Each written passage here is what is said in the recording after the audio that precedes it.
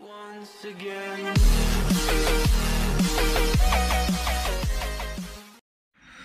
Hello, it's Jimmy here at O'Reilly's. I have a Mazda CX-3, I think, and it's a 1.5 Sky Active diesel.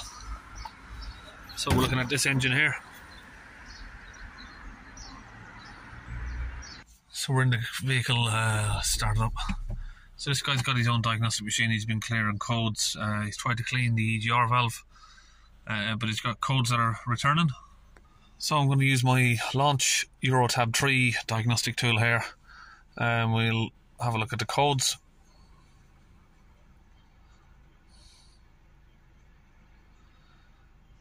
So we've got manifold pressure sensor performance, exhaust pressure sensor performance, and engine oil level too high. Now he said he's just had the oil changed a couple of days ago. So we're going to go back, we'll read the data stream. So we've got the data stream here up. Exhaust differential pressure, we'll accelerate up a little bit. So we've got these increasing. This one, it seems to be barely moving. So I'd probably say that that's blocked.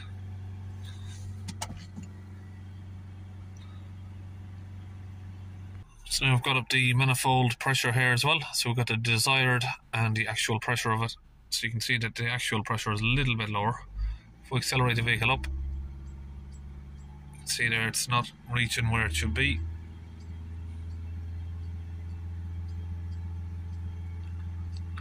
So I think hopefully it's just a case of these sensors are clogged up with carbon and we'll have to get them cleaned out. So we've got what looks to be the manifold pressure sensor just down here. Now that doesn't look too bad to get to. Around the back over here, I think that's the exhaust pressure sensor, but that looks like a real pain because you can see the pipe just down there. It tucks under all of this area, and I take it comes back around somewhere down there. That's going to be a real pain in the arse to get out. So I'm going to see if I can clean it where it is on the vehicle. So I've just removed the two little 8mm bolts there from the clamp, and we'll get this plug opened up. Just tuck that out of the way there. Over there for a minute. So these sensor now, it's got a little clamp on them there, but you can just give these a little twist. The clamp doesn't ever be that tight. You can just pull it out. So I'm going to use this. It's a drill with a piece of wire cable on it. I'm going to hopefully try and drill down and get that freed out. So first I'm just going to connect the midi-vac pressure gauge up to the sensor there. So if we see any sort of movement in these, then you know it's blocked. Now this one, that's blocked, but it ain't even moving whatsoever. So I might struggle to get this unblocked. I mean, usually these, when you squeeze it up, it comes up, but it gradually comes back down again. But this one must be sort of blocked completely solid, because it's, once you get it to where it sits, it's not even moving. So what this does is it reads the exhaust gas pressure, comes back to the sensor and reads how much pressure is coming from the turbo manifold there, exhaust manifold. So we managed to get that wire all the way in there.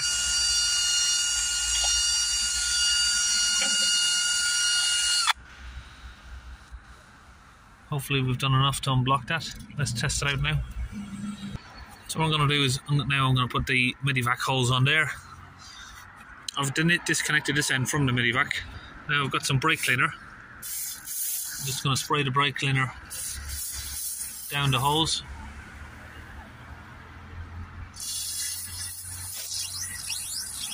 You can see there we're filling up.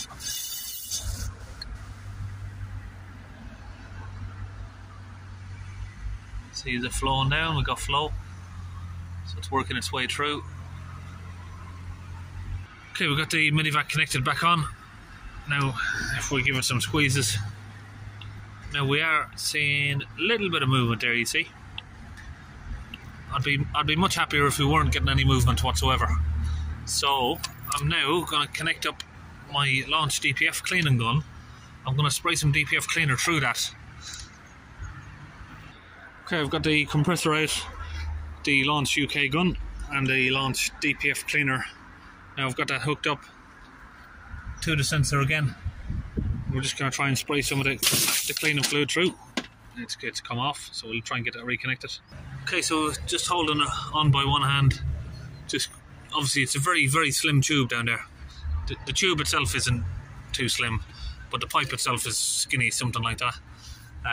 Of course it's going to cause a lot of back pressure, but yeah, we managed to get about half a litre of the fluid down there.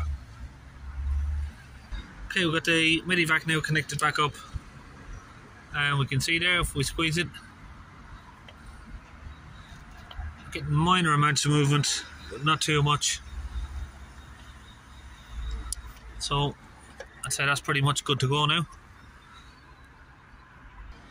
Hopefully the sensor's okay. We'll just get that refitted back on there. So again, we're just going to do some twist and motion, because it is quite difficult to get that clamp removed.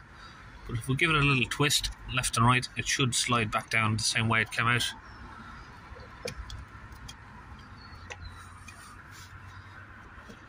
There we go. She's locked down as far as I can go now.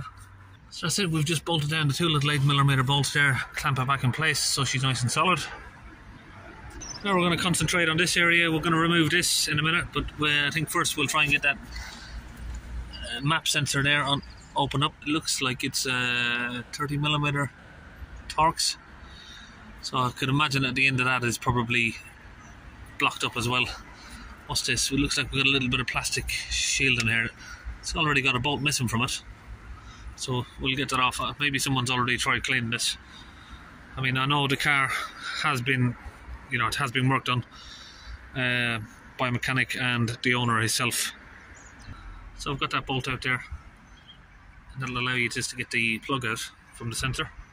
Got that bolt out. It's a T25, not a T30 actually. Put that in the tray there. Let's wiggle this left and right. Just try and keep it straight as you're wiggling it. You don't want to pull it to the left or right, because you will snap the tip off. Just got to give it a wiggle up and down. Right, I'm having a little bit of difficulty getting that out. Just sprayed it up with some lubrication there. Let's just see if we can get it out. Doesn't want to come out. You got to be gentle with them. You can't pull them too much. Don't want to break it. It's a plastic sensor at the end of the day. Okay, we got it out. Like I said, there's a little plastic tip on it. You don't want to break off, but it's sort of clogged in there with some carbon, so we'll get that cleaned out. Okay, so we've now connected that sensor back up. We'll give it a little bit of a clean up with some electrical contact cleaner and that. We're going to open this pipe and see what the EGR valve like. Now, the guy has said he's already taken this off and cleaned it, but we'll just check how good of a job he's done. So we've got the bolts off. I expected to see soot, but let's just have a look inside these areas.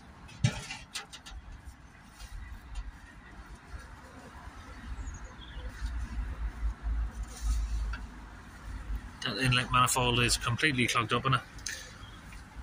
EGR valve definitely needs a clean, I'd say.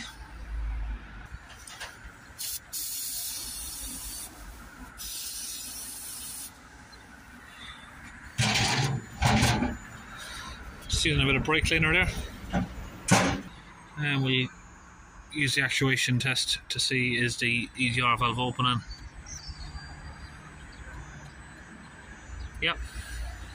Okay, we've got the live data back on. Now I can already see the manifold pressure is still not where it needs to be. It's difficult to say why that is. I don't know if it's the dodgy sensor at the minute or yeah, but anyway, this one, exhaust gas pressure, you can see if we increase the revs now a little bit,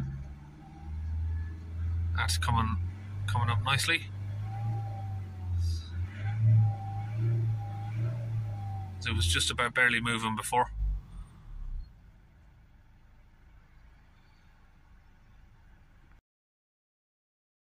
Now, I would like to run a chemical-based cleaner, so some of this stuff basically through the intake to try and see if we can make a difference on that intake manifold. But the customer doesn't want to spend the money, unfortunately. Yeah, so we'll get back in, we'll do a few more tests on the sensor and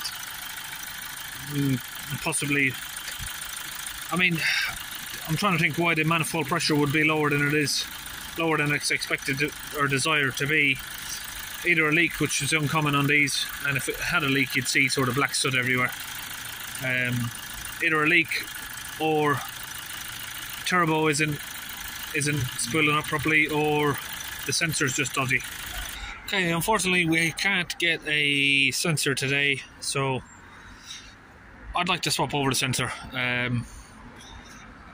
and hopefully that would fix it, I'm thinking. But for now, I think we are going to be just about done on it. If we get the sensor back in, as long as the customer comes back, we'll continue the video from there. But that's about it. We are going to be all done. See you in the next video. Well, sorry. Before we do that, we're going to go inside and clear the codes off. So we'll clear the fault memory, and what I'll do is I'll take it for a drive. Don't want to just end the video there, I suppose. Just make sure all the codes have gone. Engine, oh yeah, I forgot about that one. Engine oil level too high. Right, so we'll get the extractor pump and remove a little bit of oil, slightly over maybe half a litre or something. So before we do that, I think first we'll just take it on a test drive. Okay, we'll take it on a few miles test drive. Okay, we've just finished the test drive. We'll get the fault reader out and see what's come back. So we've just got the oil too high there. Now, rather than just trying to drain the oil out, I'd probably suggest just doing the oil again. It's probably diluted from fuel. Maybe it's been trying to constantly regen because of the faults that it had. So I'd really suggest, but it's difficult. The customer doesn't really want to spend any more money here. I've already offered it to him. Yeah, so I can only do what I'm authorised to do. He doesn't want to spend the money on sorting the oil out, so I think we're gonna have to leave it at that for now. Right, that's it. See you next time.